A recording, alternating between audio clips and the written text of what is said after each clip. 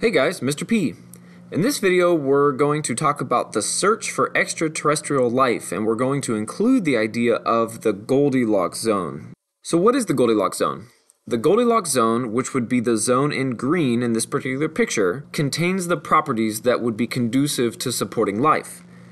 Planets that can support life must contain water, because as we know, water is fundamental to all things living, which means they must be within the habitable zone. Habitable meaning it's not too close or too far, it is just right in terms of the distance from the sun. And as we'll find out, distance from the sun is going to dictate in a large way whether the planet is habitable or not. So there are different star types and there are different habitable zones associated with those star types. We have in the middle sun-like stars. This would be ours. We have a sun. We have planets around the sun. We have planets both inside of our habitable zone and we have planets outside of our habitable zone.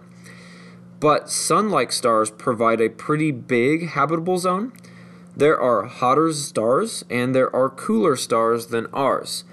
You'll notice that as the temperature of the star increases, the distance from the sun that the habitable area starts is farther away.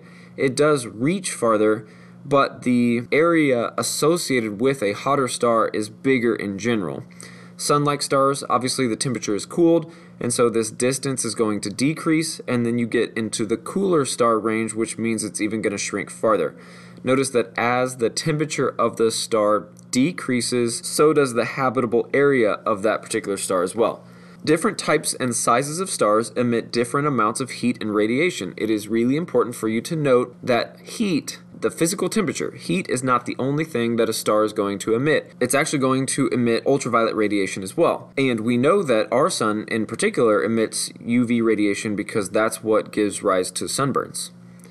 So all solar systems, including ours, the galaxy Milky Way, is huge and vast and contains approximately 100,000 million stars, each possibly acting as the center of an individual solar system. So within our galaxy alone, there is 100,000 million chances that each one of the stars independently is acting as the center of its own solar system.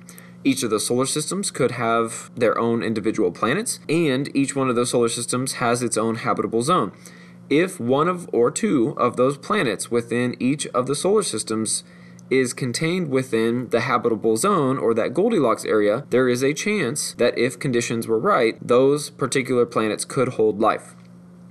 The Hubble Space Telescope has shown that our galaxy is only one of 125 billion galaxies in the known portions of the universe, meaning we don't even know all portions of the universe. We just know that of the portion of the universe we know, there are 125 billion galaxies, each of which contain tons of stars, as the previous text box indicated, and within each of those solar systems, there could be a planet within that Goldilocks area.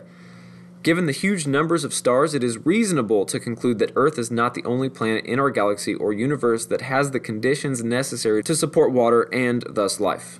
So, why is Earth so special? Earth is in an orbit that is nearly perfect for water retention to occur. There are suitable temperatures for water to exist as a liquid and sufficient gravity for retaining this water. If the Earth was in a temperature range that was conducive to liquid water, but we weren't big enough to have a gravitational pull to hold the water to the surface or on the planet, then providing temperature or sufficient temperatures isn't good enough. You have to have sufficient temperatures and a big enough gravitational pull to not only support liquid water, but to hold liquid water on the planet. Earth has also developed an atmosphere and magnetic field that protects it from most harmful ionizing radiation being emitted from the sun. Again, there is harmful UV radiation being emitted from our sun, but not only does Earth have conducive temperatures to support life, conducive temperatures to support liquid water, a gravitational pull to hold that liquid water on our planet, it also has an atmosphere which helps protect us from UV radiation.